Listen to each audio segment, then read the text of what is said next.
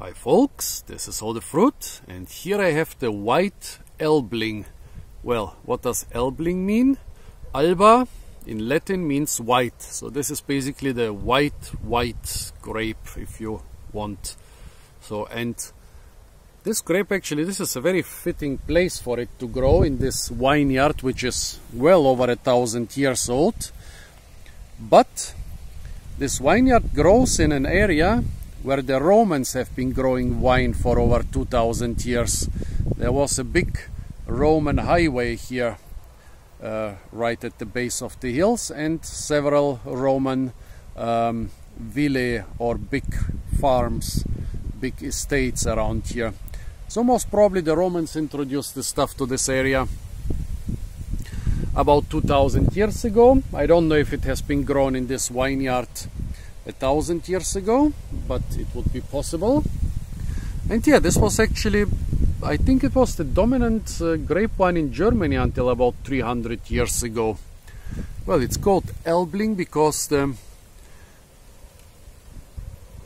berries are covered with a very obvious white stuff. I don't even know what it is.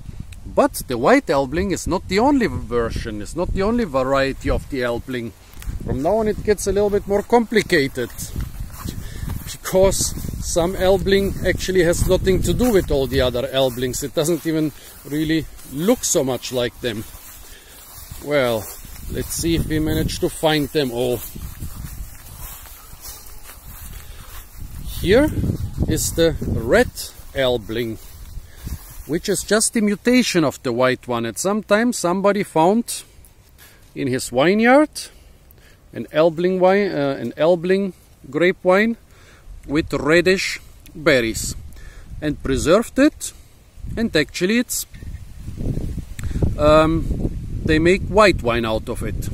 By the way, one reason why the Elbling was so popular in older times is because you had to pay the tithe, or 10% of your production, to your lord, to the church, to the king, and so you had to give away 1/10 of all the wine you produced. And this Elbling actually produced so much wine that yeah, people preferred to give this wine as taxes to their lords, because, well, if you have a grape wine that produces a lot of wine, usually the quality is not the best.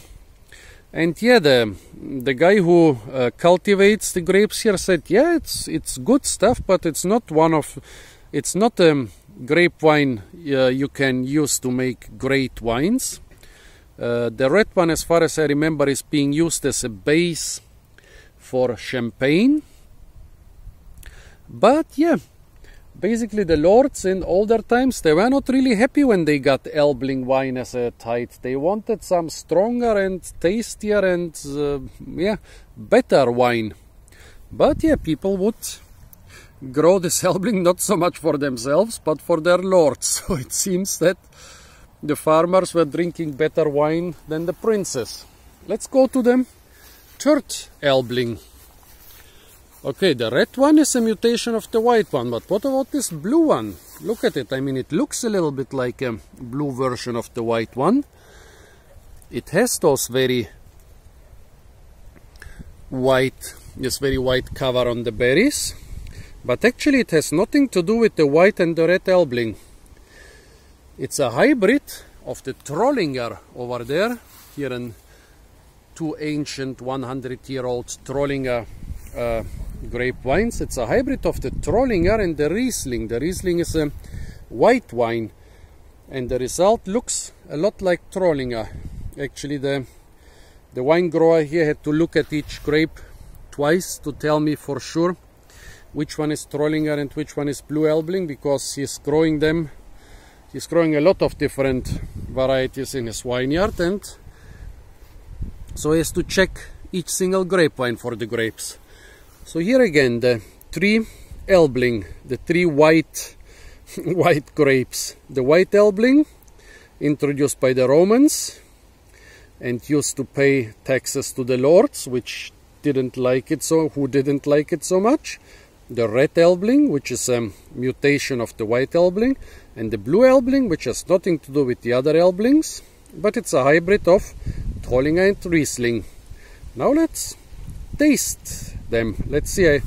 I'm very curious about similar stuff which has different color, if it tastes the same or different. So the blue Elbling, yeah,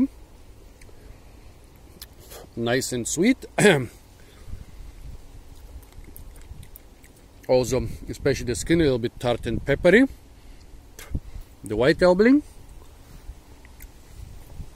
a little bit more sour. Yeah, I can imagine that this won't make the strongest wine.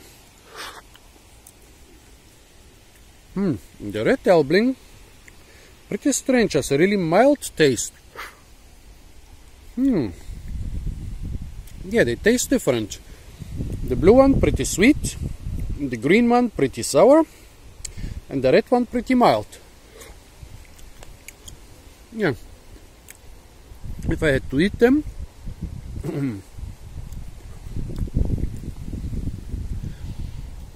yeah, I would prefer the blue one, but still they are very similar, so the taste differences are just very small.